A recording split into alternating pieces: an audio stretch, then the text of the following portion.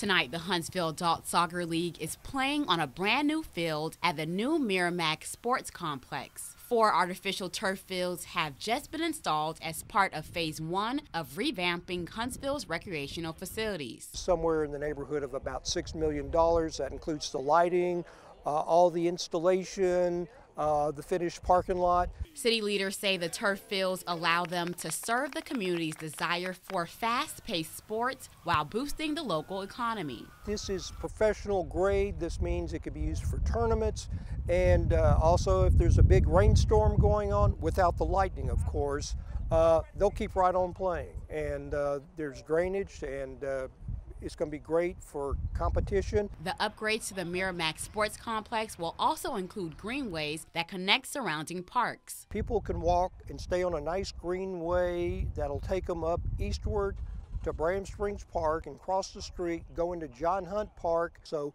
a lot of greenway, a lot of recreation for people throughout the city.